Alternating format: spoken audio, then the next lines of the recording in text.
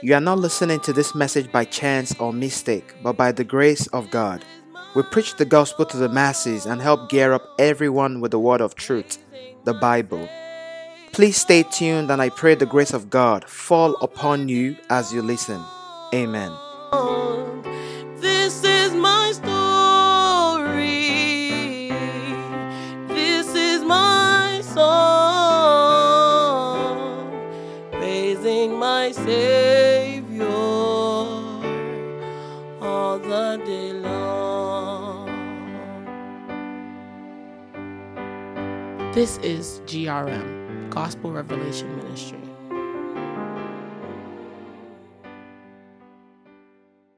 Welcome to Gospel Revelation Ministry this Monday. We focus on spreading the Word of God, addressing worldly topics biblically. You can learn more about this ministry at grministry.org.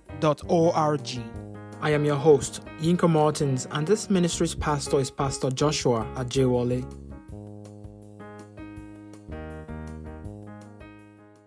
Good day, people of God. Gospel Revelation Ministry. We're starting a new series where we invite guest speakers and guest preachers to improve the spreading of the gospel. Today, we are going to start with Pastor James David Adeoti. He is a general overseer of Christ Pentecostal Evangelical Mission in Ikotun, Lagos, Nigeria. He has been in the ministry for a long while and is a member, a trustee of the Gospel Revelation Ministry. And I'm sure you are going to be blessed today. Thank you. Brethren, today's topic is the consciousness of accountability. Our Bible text will be taken from the book of Romans chapter 14, verse 12. Scripture says, "So then, every one of us shall give account of himself to God." Praise the Lord. And likewise, the book of 1 Peter chapter 4, verse 5 says, "Who shall give account to him that is ready to judge the quick and the dead?" Now, considering the topic that we are teaching about, the consciousness of accountability. The consciousness of accountability imparts caution to life action. And one major reason why people live anyhow is because they are not conscious of their accountability to God. For instance, in the book of Ecclesiastes chapter 12, verse 14, Scripture says, "For God shall bring every work into judgment, with every secret thing, whether it be good or whether it be evil." So it is lack of consciousness of accountability that make people misbehave or live their life anyhow, or appear in an unruly way, or live a sinful and carefree life. Today, you see people appearing in such a way that will make other believers uncomfortable. You see people doing things that does not glorify God. You see people doing such. Please know that you will give account to God if you position yourself in church as an instrument of sin, especially for people who run away from sins of the world, to now encounter you in the church and fall into sin. Beloved, such person must definitely give account of himself, because the church of Jesus is a place where sinners are received, where sinners are saved, where men that are rescued from sin are all abode. Now, it will be more disastrous for people to come to a place of rescue and now find themselves back in their sins, back in their trouble. They are now falling again as a result of somebody's lifestyle, as a result of somebody's unholy life, as a result of somebody's unrighteous approach to things. No, it shouldn't be. We must carry the consciousness of the fact that we are going to give accounts of our lives. If, for instance, you are a businessman And all that you are doing with other brethren, with other believers, is to make them fall out of grace. Beloved, you're going to give account. There's no doubt about that. The scripture has said it. He said in the book of 1 Peter chapter 4, verse 5.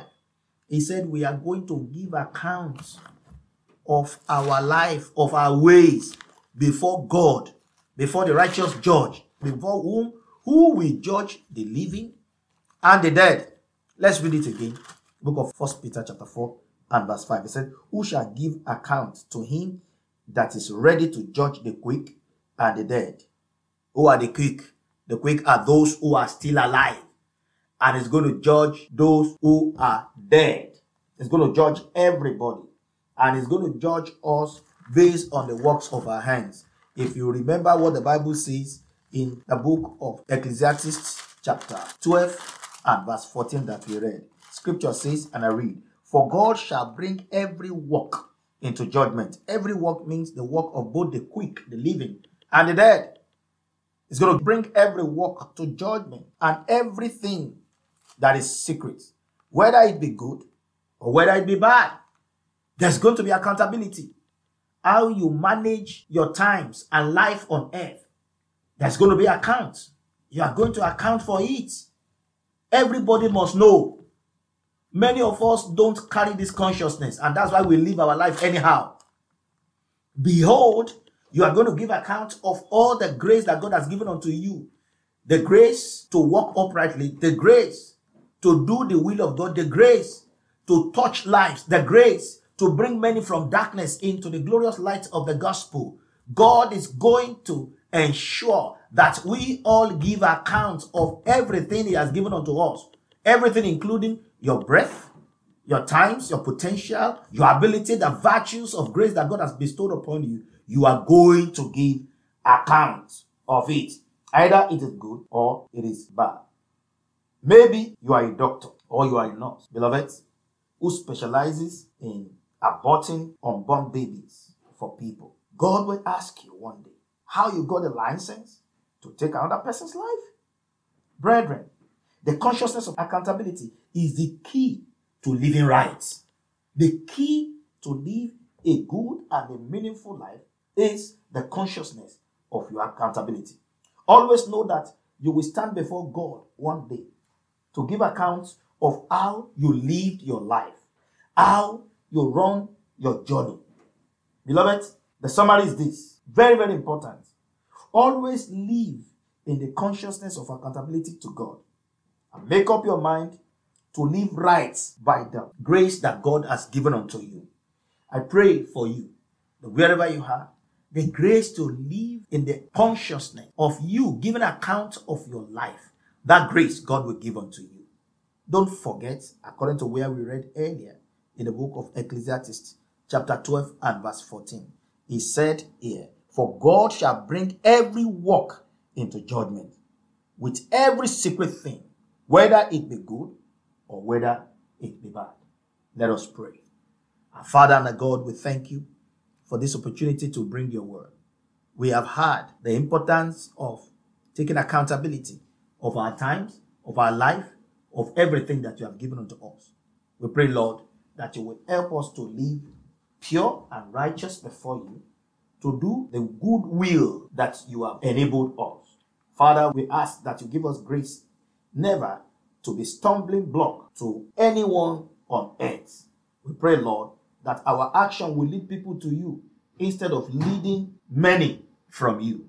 That you will help us to be who you have destined us to be. That our life will be a blessing and not a regret to humanity.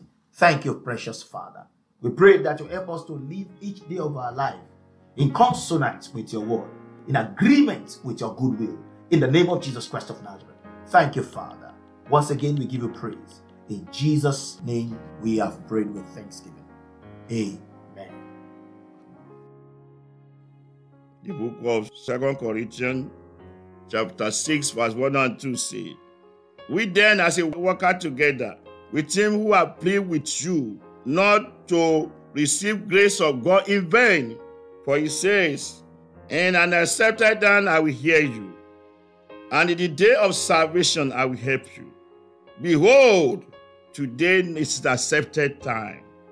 Behold, today is the day of salvation. Brethren, you have not known God. People who have not known God who are hearing my voice today. I'm telling you, behold, this is the accepted time.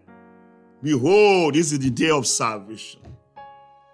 Pray this simple prayer for me. Lord, I'm a sinner, forgive me.